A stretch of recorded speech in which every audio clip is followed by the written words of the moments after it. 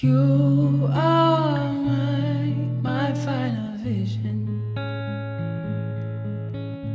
I've set you to be my crown. I'll seek you initially. Place your heart above all else. You are my vision, keeping my eyes on you. You are my reason. You keep my eyes fixed on you.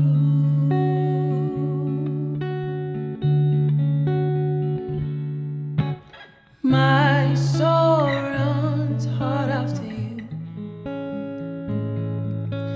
Your right hand keeps me afloat.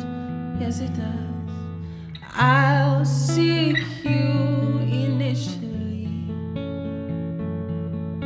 and place your heart above all else. Oh, you are my vision, keeping my eyes on you. You are my reason. Lord, you keep my heart fixed on you.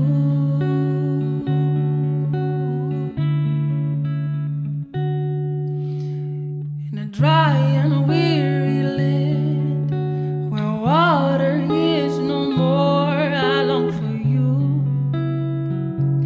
I long for you.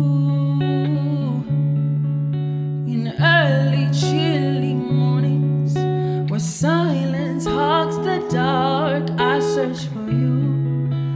Lord, I search for you. You are my vision, keeping my eyes on you. You are my reason.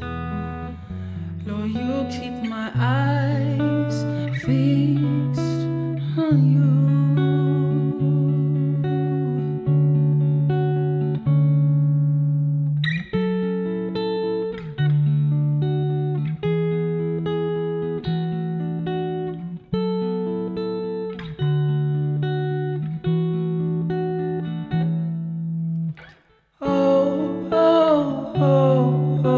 I seek. Oh, oh, oh, oh, I seek. Oh, oh, oh, oh, I seek. Oh, oh, oh, oh, I seek. Oh, oh, oh, oh, I seek. Oh, oh, oh, oh, for you, for you. You are my reason, keeping my eyes on you. You are my vision, Lord. You keep my eyes fixed on you.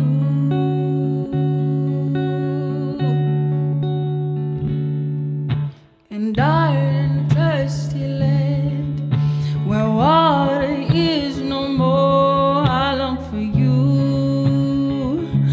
I long for you. In early chilly mornings where silence hugs the dark, I long for you. Lord, I wait for you. My hope is in your Lord. My hope comes from you, Lord. I long for you. I long for you. 'Cause you are my vision,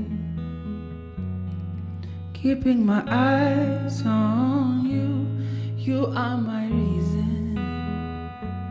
You keep my eyes fixed on you.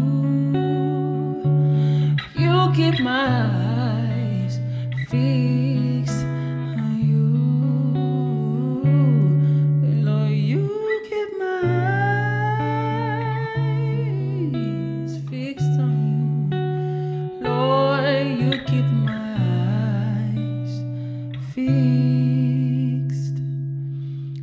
based on my vision.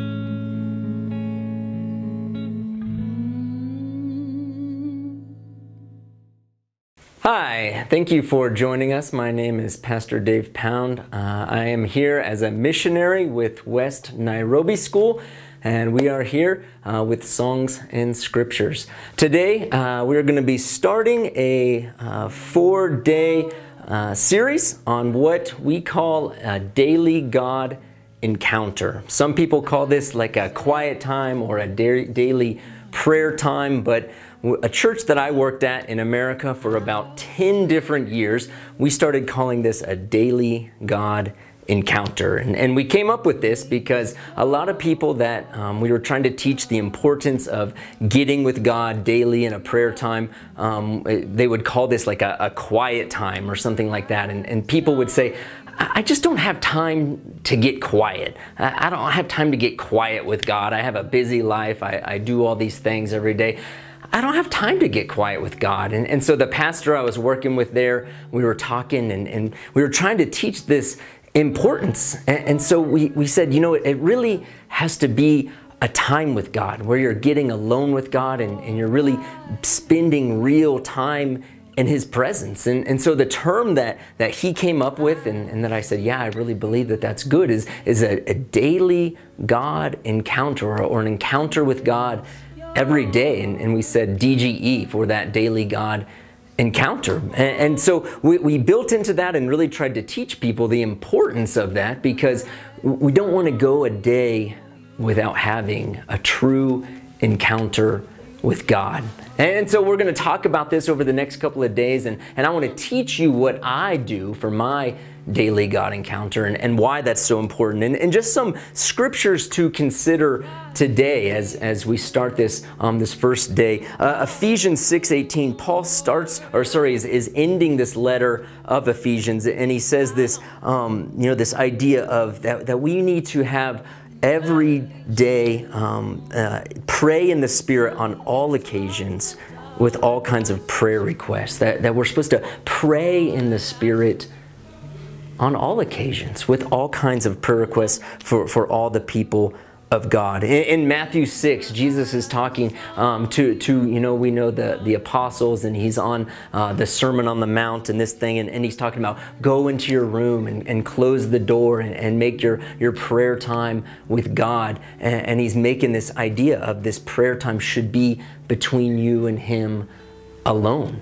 And he goes on and he's talking about what we call the Lord's Prayer. And some people make a big deal about memorizing that. I think it's good to memorize the Lord's Prayer, but really the principles are the most important thing there of making God's name holy and God's will being done and forgiveness and those kinds of things. And really important in that daily God encounter is not just prayer, but studying the Bible in your life.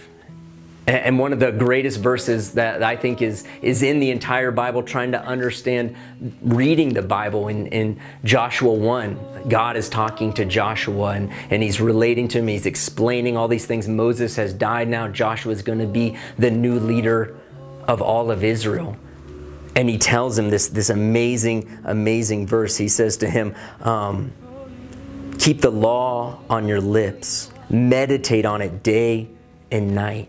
He says, be careful to keep it so that your life is going to be good. Things will go well with you. Meditate on it day and night, that it's always on your lips. You're always able to talk about it. And so as we discover this week over the next couple of days, I want you to be thinking, do you encounter God every single day?